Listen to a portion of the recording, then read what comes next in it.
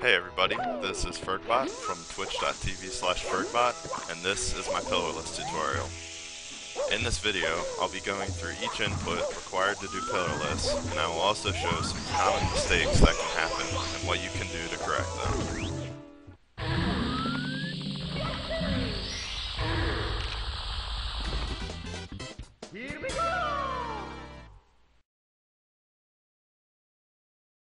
Now, before I go into detail, I want to say up front that this trick is fairly difficult and should probably not be attempted by beginners. It requires frame-perfect timing and bomb glitch proficiency. To start the trick, press C down to change your camera immediately after entering the level. Then jump kick towards the bomb on your right by pressing A then B a few moments after.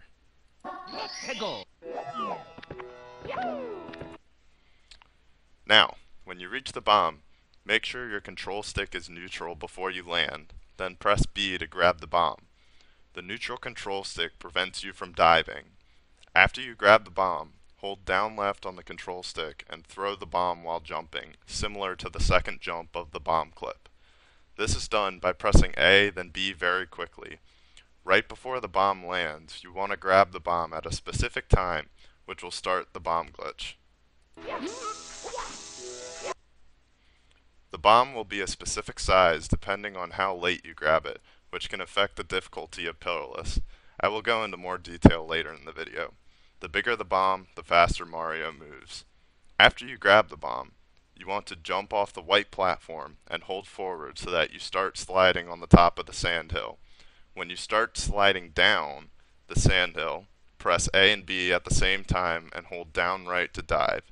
This activates a glitch that lets you double jump with the bomb and makes the bomb last much longer. After you dive, make sure to press C right, since this sets up the angle to the pyramid.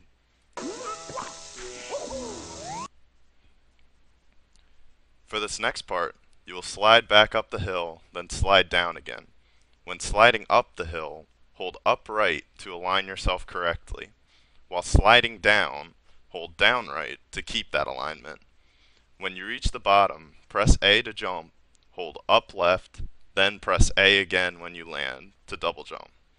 The goal is to get over the sandhill. However, note that you can't double jump on slopes, so you may have to adjust your movement so that you land on the flat part of the sand. Once you clear the sandhill, press Z to ground pound.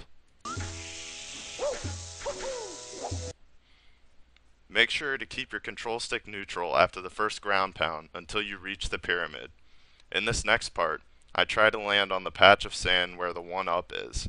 Once you land, do a single jump off that patch and ground pound again. After the second ground pound, press C right and double tap A while going up the quicksand pit to do a glitchy double jump. Almost immediately after the glitchy double jump, press Z to do another ground pound. Finally, hold upright and tap A repeatedly to get up the pyramid. When you are in line with the top of the pyramid star, press A then Z almost immediately afterward to ground pound one last time and clip through the pyramid.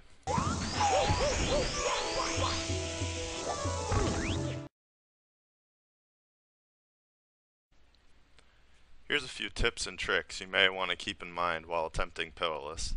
This first tip deals with the angle that you slide down the sandhill at, which is very important to get to the right spot on the pyramid. This is probably the part that I had the most difficulty with while learning Pillarless. This angle mostly comes with experience and practice. This picture shows the perfect angle in order to get to the correct part of the pyramid. This is immediately before the first jump at the bottom of the sandhill. Here you'll see what happens if your angle is too far left.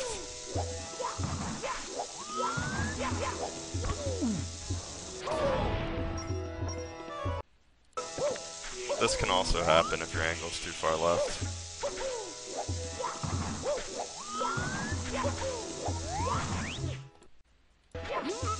Here's what happens if your angle is too far right. It is possible to make it this way, but it's much harder because it's a lot harder to ground pound in the quicksand.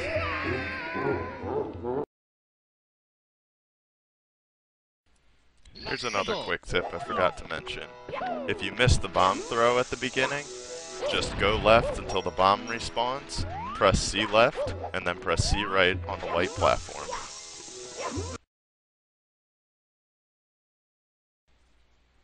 This next tip shows the visual cue I use for the glitchy double jump.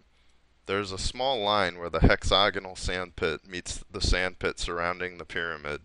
You should try to double tap A when Mario is right before this line so he double jumps off the line. Here's what happens if you attempt the double jump too early.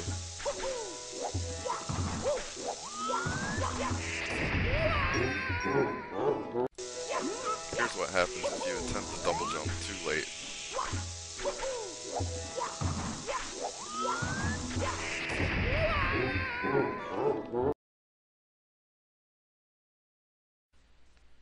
Here is the difference between the biggest bomb possible and the next biggest bomb.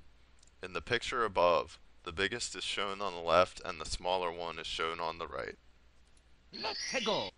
This video shows an attempt at Pillarless with the smaller bomb. It is possible to get Pillarless with the small bomb, but it is much more difficult since you don't have a lot of speed.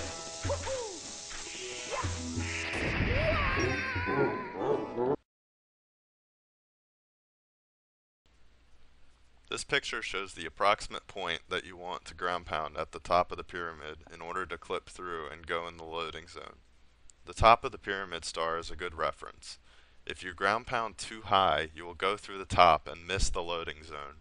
If you ground pound too low, you won't clip through the pyramid. It is usually better to ground pound low, since if you don't clip, you get another shot at the ground pound. Here's an example of what can happen if you ground pound too high on the pyramid.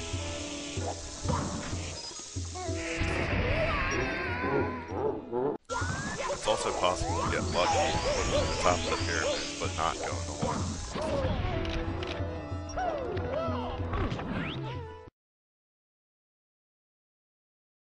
This is what happens if you do the first ground pound too early. It's still possible to make Pillarless with this, but it's much harder. Here's what happens if you do the second ground pound too early. Here's what happens if you don't ground pound early enough on the third ground pound.